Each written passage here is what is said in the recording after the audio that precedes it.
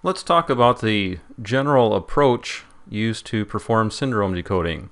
By way of review, remember our NK block encoder used a generator matrix G to convert a message into a code word. As it passes through the channel, one or more, or hopefully none, but some bit errors are likely to get introduced, and so we call the specific error pattern the error vector. This produces the received code word Y. So if there are no transmission errors, then Y would be equal to X. So our purpose then is to figure out, well, what do we do with the received code word to try to recover our best estimate of the original message. Now recall that the generator matrix is a concatenation of the identity matrix and the parity matrix. That's P. Now the corresponding matrix for our decoder is the parity check matrix. Triangle over equals means defined as.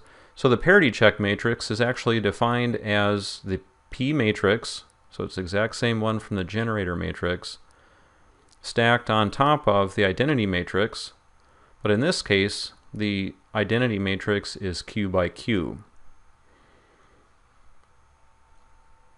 So overall the H transpose matrix is N by K. Excuse me, N by Q. Let's make sure we get that correct. Now, a very important property of H transpose has to do with the product of the code word and the transpose of H. It turns out that this is always a zero vector. So the X being a valid code word multiplied by our parity check matrix is 0. Again, the key point here is that X must be one of our valid code words. So this becomes the basis of error detection, because if the received code word differs from X, well, this product is going to be non-zero. That is, if it's an invalid code word. So let's define this product X times H transpose as the syndrome, and now specifically I want to look at the received code word multiplied by this parity check matrix. So this is a 1 by N vector. Transpose of H is N by Q. Our syndrome then is a 1 by Q vector. And our syndrome then is an indicator about whether or not an error has occurred, and also, it turns out, gives us some ideas about how you might even be able to go about correcting certain classes of errors in Y. Now, let's consider our received code word as being the original code word that was transmitted plus the error vector that was introduced by the channel. Now, in this case, plus means modulo 2 addition, by the way.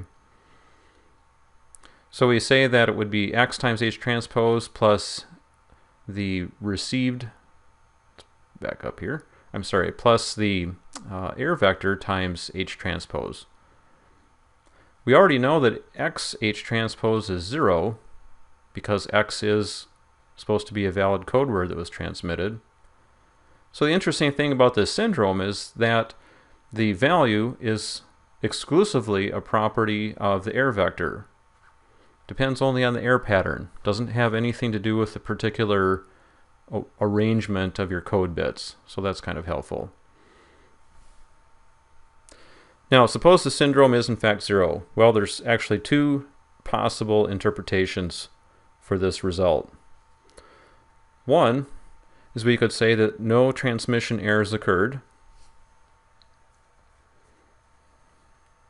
And that would correspond to a 0 error vector. The second interpretation is that some sort of undetectable error occurred. Now, why is it undetectable? Well, if you can't tell a difference between no transmission error and something that's somehow flipped X into a valid code word, then there's nothing you can do about it. It's undetectable. Whenever s is not equal to 0, then we say that an error has in fact been detected. Again, not all errors can possibly be detected, but certain error types can. Well, let's find out how we might be able to consider doing error correction. Again, let's kind of keep straight the various dimensions of these vectors.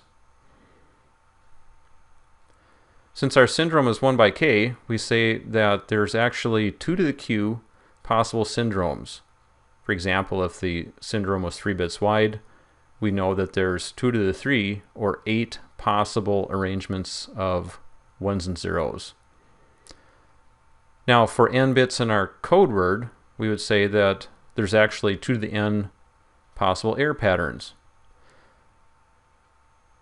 Again, returning to the specific example of q equals 3 check bits, we know that leads to a 7-4 Hamming code, leading to 4 message bits and n code word bits. This says that we have 8 distinct syndrome patterns, but we have 128 distinct error patterns. So right away we can see that there's many more error patterns than we have syndrome patterns. In fact, 16 different error patterns all produce the same syndrome. So the syndrome gives us some information, but it loses the necessary information that would allow us to correct any possible error. All right, so if not all errors can be corrected, which ones ought we to look at? Well, we call this maximum likelihood decoding. We think of it this way. 0 errors in a well-designed system should be considered most likely, and then after that, a single bit error in a code word would be the next most likely. So what we're going to do is associate each possible syndrome with its most likely error pattern. And we'll use that as our basis for implementing a correction.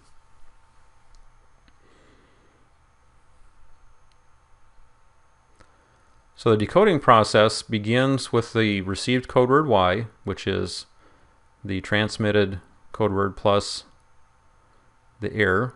We calculate its syndrome s, convert that syndrome, which is a binary pattern, into a numerical equivalent. You can interpret it as an unsigned integer, to serve as an index into a table of error patterns. I'll call this E hat, since this is our best guess as to the error pattern associated with each different syndrome. If we then modulo 2 add this best guess error pattern to our received code word, that gives us our best guess at the corrected value. So modulo 2 addition would also be the same thing as an exclusive OR gate. And again, the exclusive OR gate here would be operating in a bitwise or vectorized fashion, and that produces our corrected code word. Now, another thing that you might want to consider is how to actually remove the check bits from our corrected code word. So I'll say m hat is our best estimate of the original transmitted message. If we do an array multiplication between x hat and a specially designed matrix here, which is the identity matrix stacked on top of the 0 matrix. Let's try to get our dimensionality straight here again. Looks like this matrix needs to be n by k. So the identity matrix picks off the message portion, and the 0 portion of the matrix essentially eliminates the check bits, and we're left with a 1 by k vector result.